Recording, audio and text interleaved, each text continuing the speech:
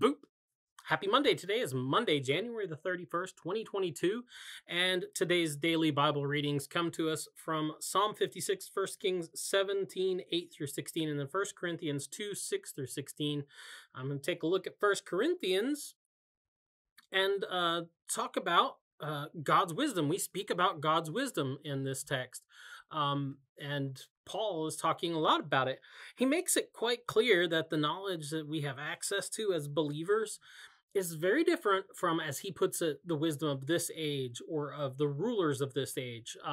In other words, like the common understanding about wisdom and the common wisdom and things that people understood or do understand, especially the common things that especially the very powerful seem to understand, would have understood at his time, understand today. So what's the big difference? Well, as he puts it, it's temporal, right? In other words, it's passing, it's fleeting, it's just kind of about this world and just kind of about this the things as they are, and it doesn't transcend that. As he puts it, well, it's stuck in time. And so it's going to pass away. But he says, like God himself, the knowledge that God shares with us as believers is eternal. He uses the language of secret and hidden and prepared in advance for those who love him, which sounds kind of exclusive. But when I read this, I think about also kind of the culture that he was dealing with and things that were going on in the world. In a lot of ways, not very different from some of the things that we have to deal with today, although they're not probably as big and cool and powerful as they were back then. But sort of the mystery cults is what they would have called them back then, and the kind of secret societies is what like John Wesley and Charles Wesley would have referred to.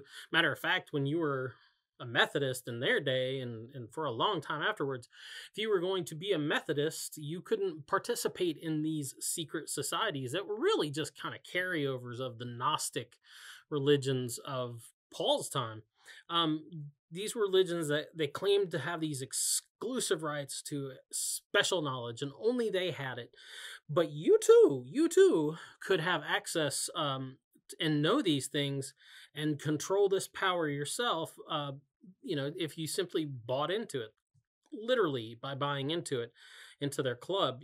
You'd pay money and you'd be indoctrinated, and you'd go through these special rites and rituals where you'd be become a special member of the special club and have these, and then they'd have these secrets, where you'd make oaths and commitments, swearing an oath where Jesus tells you not to, reenact things that kind of like you act out your death. And you're saying, oh, if I tell the secrets of our secret society, may you can kill me, kind of things. And so you too could know all those things if you bought into that. And then you would move up through the degrees of enlightenment, and through the 7 levels of the candy cane forest. And you too could have all the special knowledge. Because, the best thing then is too that you can, when you see the other people that, have been through the 7 levels of the candy cane forest, then you can greet each other with a wink and a nod and a special handshake, because and they know that you know, and you know that they know that you know, and you know that nobody else around you knows, because what's the fun of having the secret society and secret knowledge if everybody knows, if you can't exclude people? You got to keep some people out to keep it cool. In other words, hey, you're not, you haven't been through all the levels, so you don't get to participate. So, but, here's the thing that Paul's saying: God's knowledge doesn't work like that. It's open source, as it were.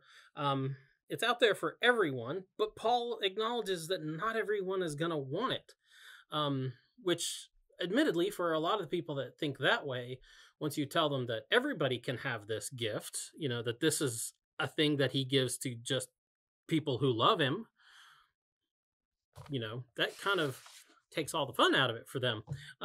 So for those who love him, the gift is free, and the gift that is given is one of discernment. As John Wesley says, it's the ability to discern the nature of our relationship to God, how he loves us and what he intends for us, and also being able to discern, do we really love him in kind? Are we loving him back the way we should?